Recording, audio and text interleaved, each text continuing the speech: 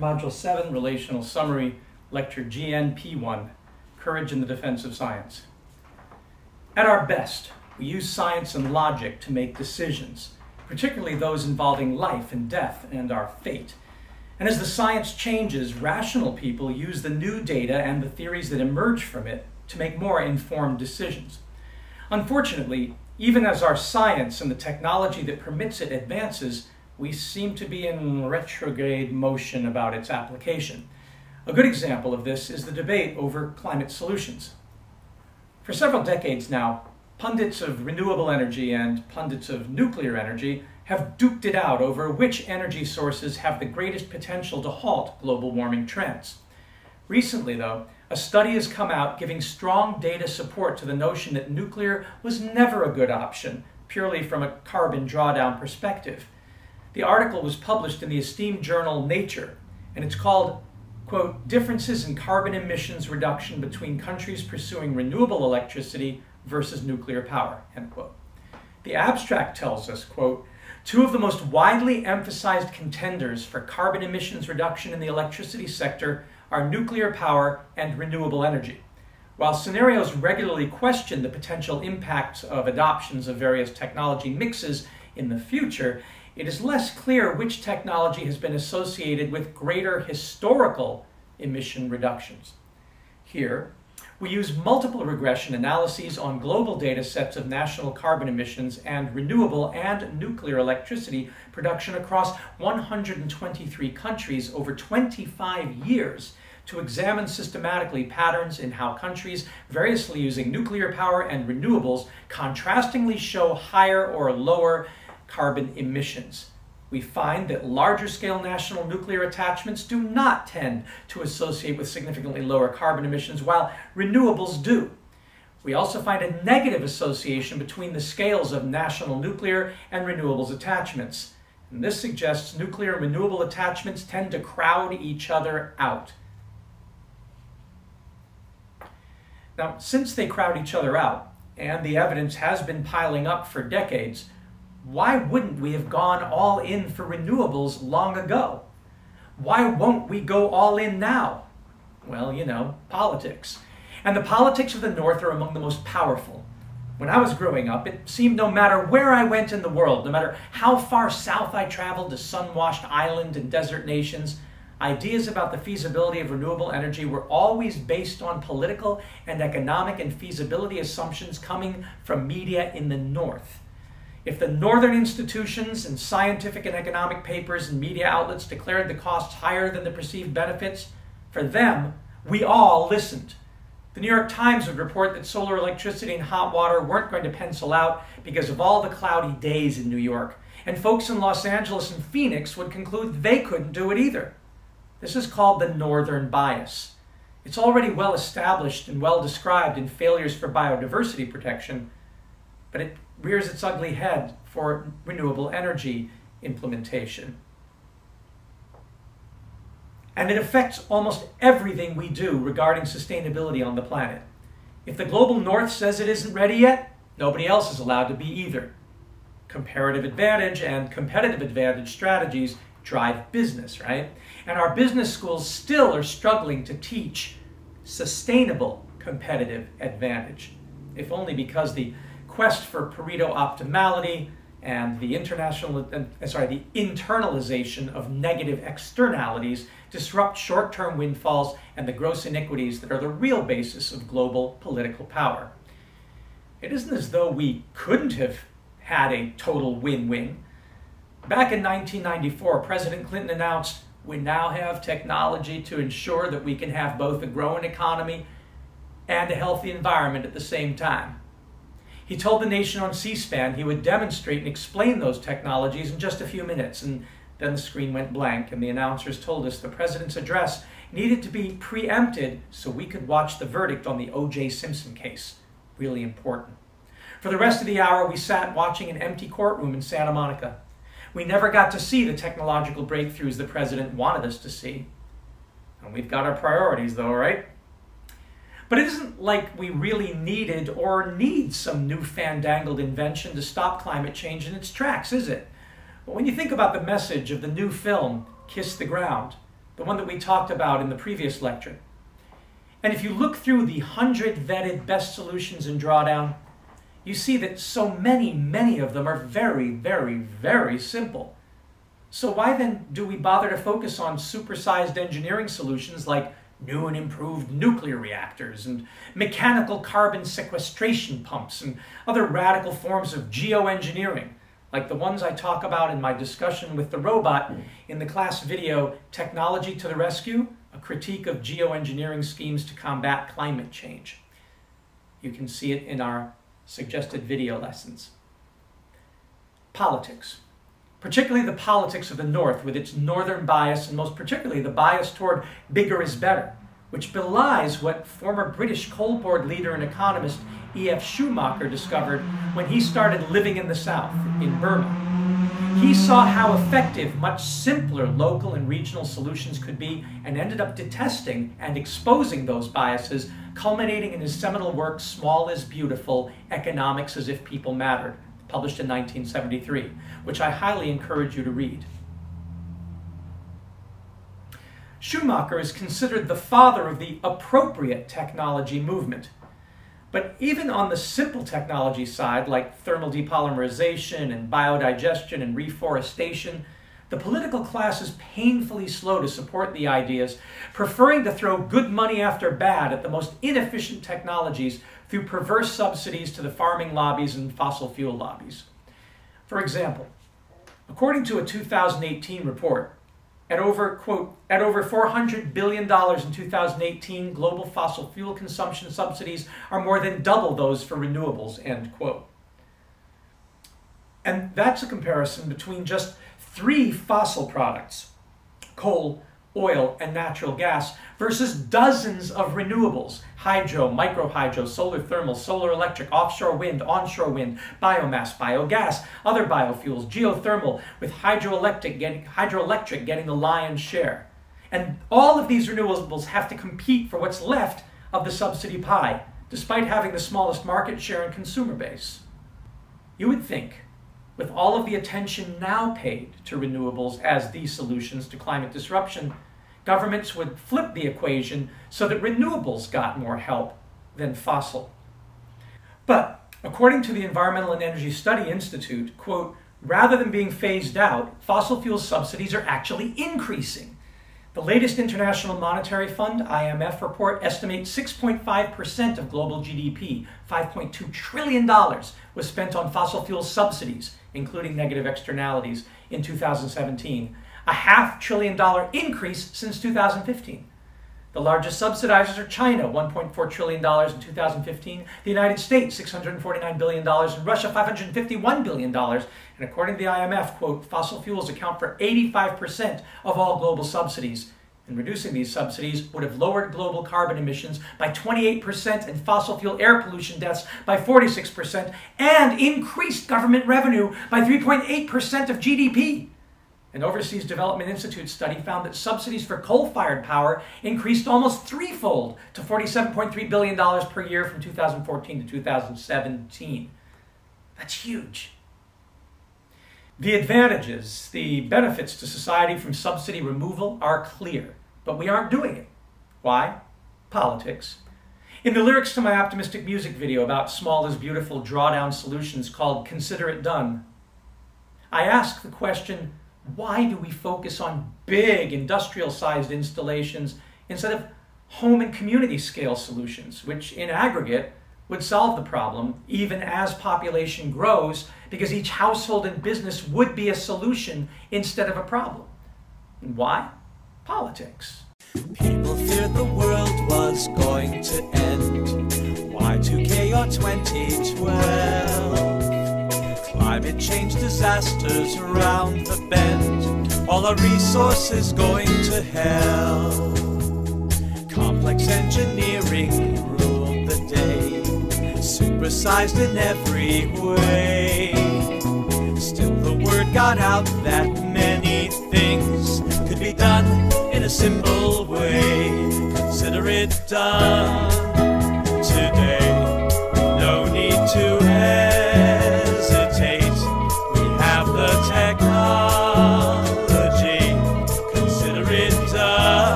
are always in our way. Economics still holds sway. Yet as long as we're still making waste, we've enough to get through each day. Garbage in need not make garbage out. Trash is merely in our minds. Food waste really sunshine's energy. Rain or shine to be had for free. So the lesson for you and me is the problems that we perceive, all the problems we face today can be solved in a simple, solved in a simple, solved in a simple way. Consider the birds, he said. Consider the flowers instead. There's no need to fear, he said. Once we have evolved, consider this solved today. No need to hesitate. There's no need to fight or hate. We have the technology. Consider it done. Solved. Solved. A win-win, we've won. Consider it done.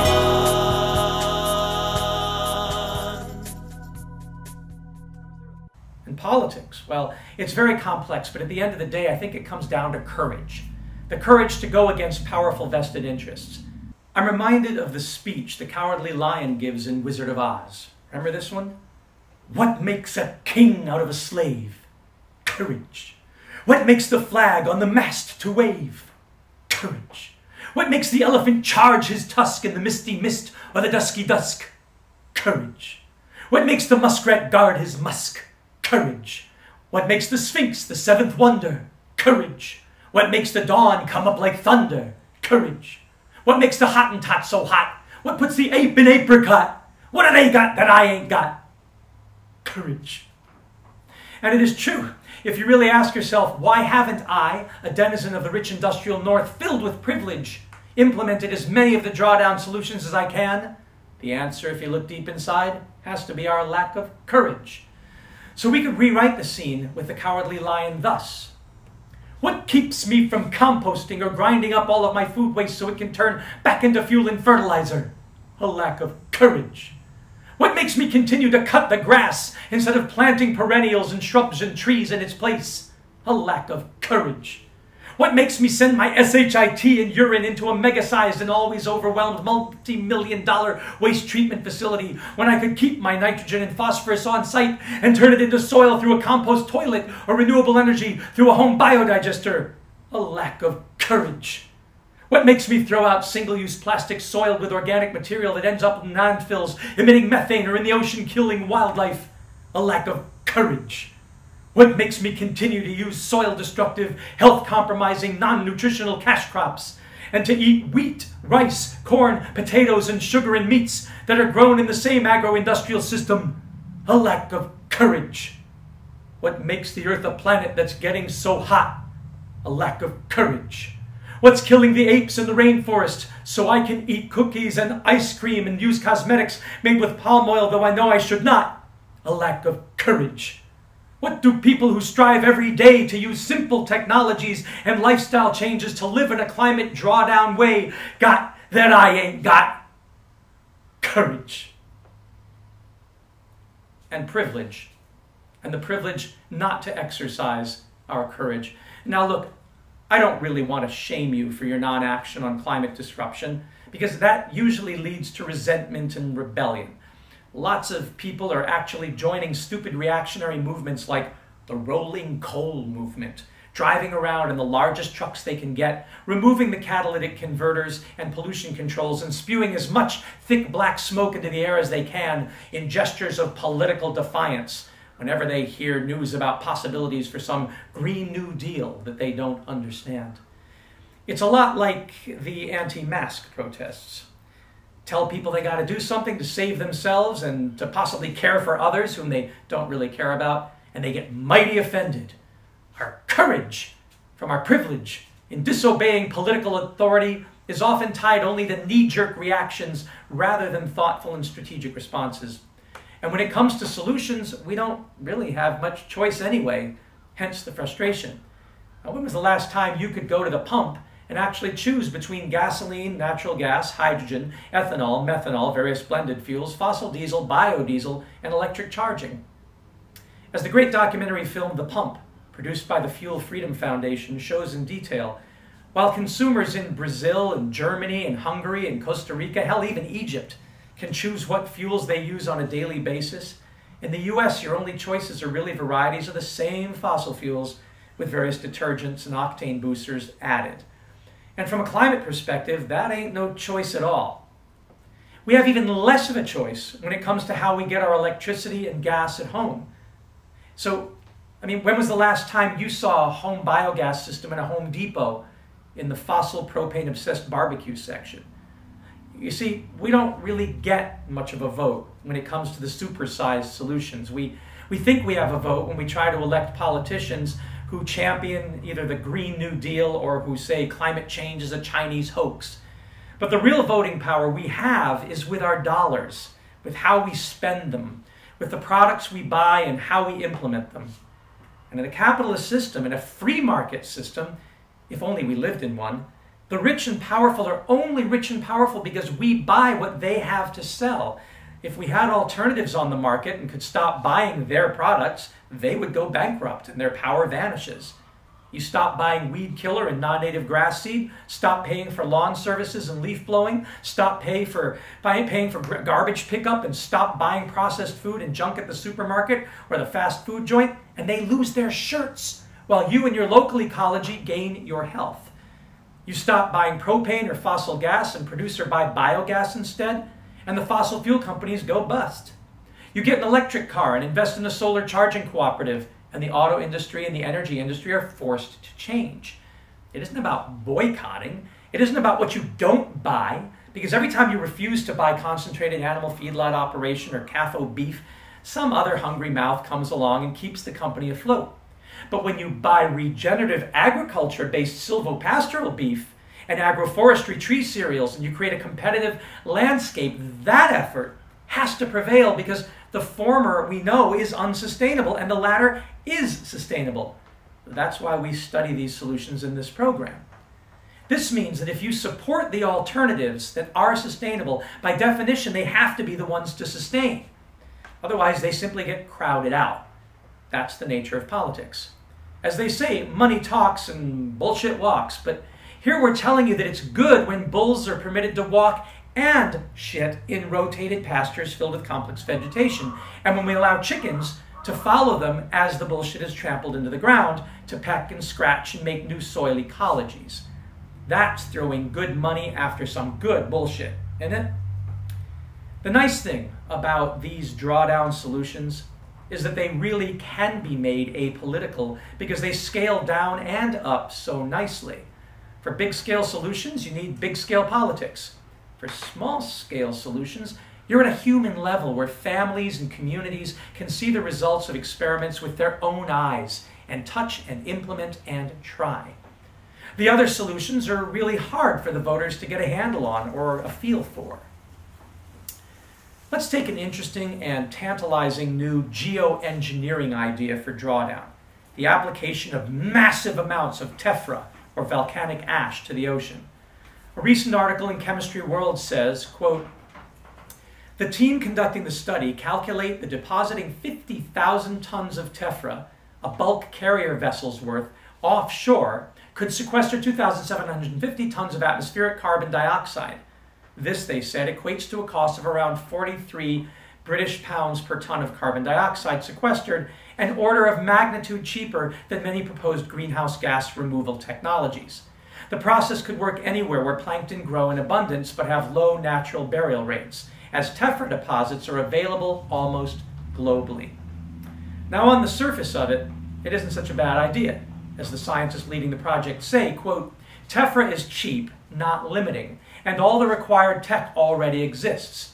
Bentonites, altered tephra, are already regularly mined, so we don't need to develop new approaches, end quote. But then, quote, two issues remain, the article says: the concern that tephra could harm marine ecosystems, an area which the researchers concede needs investigation, and the fact that marine dumping in general is banned under the 1972 London Convention on Marine Pollution. Now, to solve these, we obviously need to engage in politics. But when it comes to changing your diet, to buying at farmers markets, to replacing your lawn, to planting fruit trees and other useful carbon sequestering vegetation, do you really need to get into much politics? No, not at all. With a free market, you simply buy what you want, and that changes both the economics and the ecological consequences. You can't dump tephra in the ocean yourself, but if you live on the coast, you could participate in oyster reef restoration projects here in Florida that many of our PCGS students have participated in. That isn't considered political. You could participate in seagrass restoration and in coastal wetland restoration projects already approved by the Florida legislature and for which there is funding available. Coastal wetlands is drawdown solution number 52 in your book, with restoration accounting for 3.19 gigatons of reduced CO2 and simply protecting the existing wetlands to, quote, keep a lid on the carbon they contain, estimated at 53.34 gigatons. And here in Florida, you could do as I have done and plant giant bamboo. That's easy. This is drawdown solution number 35, accounting for 7.22 gigatons reduced CO2 at a cost of $23.8 billion worldwide, but with a net savings of $264.8 billion. Easy to do. But will you do it? Only if it's advertised on TV and your favorite TV personality or star does it too? Does that include wearing masks? See, the politics of the North, despite our revolution against tyranny and no taxation without representation, are still the politics of the age of empires, the politics of would-be kings and queens and big men, the politics of the oligarchs, the politics of highly paid trendsetters who make decisions based on political expediency rather than scientific consensus. Nations that care for all their citizens don't conduct nuclear tests decade after decade, and then, to keep the uranium and thorium flowing and the plutonium stocks growing, as Amory Lovins points out, use public tax dollars to subsidize nuclear technologies that aren't economically feasible and have the potential for catastrophic failure under the guise of providing cheap, clean electricity, rather than simply investing in energy conservation and efficiency measures that would obviate the need for nuclear power plants in the first place. And as for you, rather than voting for or against politicians who are for or against nuclear power, you could take advantage of the already agreed upon and government-supported weatherization and insulation and Energy Star appliance programs and rebates and tax breaks for renewable energy and electric vehicles and a host of other hard-won incentive-driven projects that would eliminate the need for another power plant in the first place. But it turns out the adoption rate of these programs is dismally low. I remember working for DeMassa Utility Consulting in Northern California during my time as a graduate student to help pay my tuition. My job was to research and write scripts about renewable energy and energy conservation programs being offered by clients like Roseville Electric Company. And then I was to make PowerPoint presentations and shoot and edit public service announcement videos and educational videos. It turned out there was a lot of money available from the federal and state governments for reducing our energy consumption and cleaning our environments. The politics had already been done, but most people didn't know about them, didn't even watch the PSAs we put on television, and didn't take advantage of the essentially free money that the local politicians had fought so hard to get for their citizens. You can see many of the videos that we made in the resources section of this module. The question is why? Why has it been so hard to get the people of the North, particularly the people of North America and mostly the United States of America, to take advantage of life-affirming drawdown technologies and techniques and ideas that were and are so simple, so effective, and ultimately so inexpensive? The answer partially involves culture. And within each culture, we tend to form culture clubs, a form of neo-tribalism that involves all sorts of issues surrounding loyalty and hierarchy and our desire for approval and social mobility. And it's tempting to say that people are simply greedy and profit-driven and it's all about the money.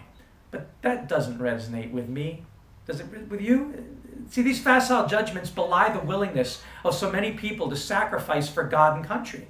They don't explain our military service. They don't explain the inefficiency paradox and the huge trouble people will go to do unsustainable and arguably uncomfortable things and endure the often life-threatening consequences of such actions that sustainability practices would completely eliminate. A good example is simply grinding all food waste in an in-sink garbage disposal and washing out plastic containers rather than dumping food waste into a plastic-lined garbage bin and leaving it to rot and stink in the dumpster, attracting rats and flies and causing disease, to say nothing of releasing methane in the landfill. Like, why would you? Unless it's what your culture taught you to do. Another is endlessly sowing and mowing and spraying and watering inappropriate grasses that cost you valuable time and money and really do you no good at all from any practical standpoint. Why would you waste your Sunday that way? The answer is almost always culture and the politics of culture. Interestingly, the famous marshmallow test was recently reanalyzed and the results turned out to be quite different from what we originally thought. You remember the marshmallow test? It was supposed to predict success in later life. The idea was you give a little child a choice. We say to a kid, you can either have one marshmallow now, or you can sit while I go on an errand for a half an hour with the marshmallow in front of you and not touch it. And if it's still there when I get back, I will give you 2 marshmallows that you can eat. The kids who resisted the temptation of instant gratification were said to be more patient and goal-oriented, and longitudinal follow-up tests showed that they did better as adults. We would like to assume that environmentalists and sustainability students like you were able to pass the marshmallow test as kids, and that is why you are the champions of leaving fossil fuels in the ground and riding public transit and bicycles and patiently waiting for the right season to buy your favorite fruit or vegetable. And even think about giving up sugar and marshmallows entirely, as my wife and I have done, because you know there are greater rewards coming down the sustainability pike for those who have mastered their need for instant gratification. It turns out, however, that things aren't exactly that simple. Actually, kids who are motivated by marshmallow rewards, whether it's a bird in the hand or 2 in the bush, can still end up as profiteers. And for them, the marshmallow test isn't about self-discipline and clarity of vision. It's about gambling and figuring out what the biggest payoff is. These folks still crave marshmallows.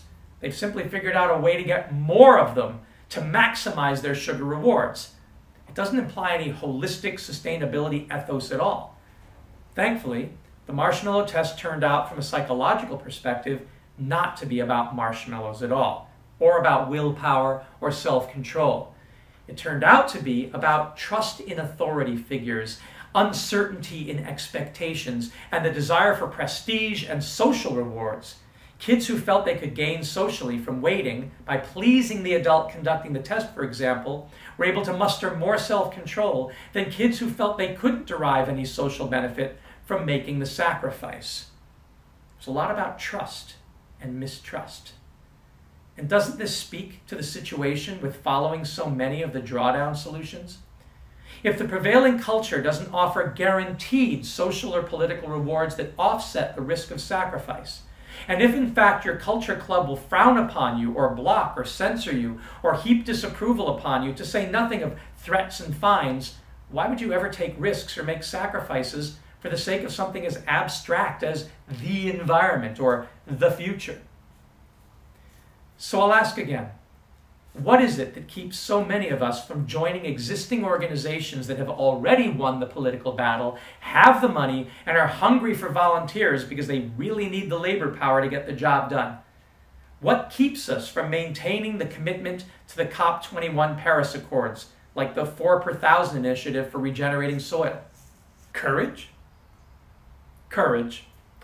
Fortunately, as the wizard said to the Cowardly Lion, I'm here to tell you that you, as denizens of the dazzling emerald cities of the North, from Tampa to New York, from LA to Kansas, already have what it takes to beat this climate change. As the wizard says, "You, my friend, are a victim of disorganized thinking. You're under the unfortunate impression that just because you run away, you have no courage. You're confusing courage with wisdom. You have plenty of courage, I am sure. All you need is confidence in yourself. There's no living thing that is not afraid when it faces danger. The true courage isn't facing danger when you're afraid, and that kind of courage you have in plenty." So, what are you going to do about it?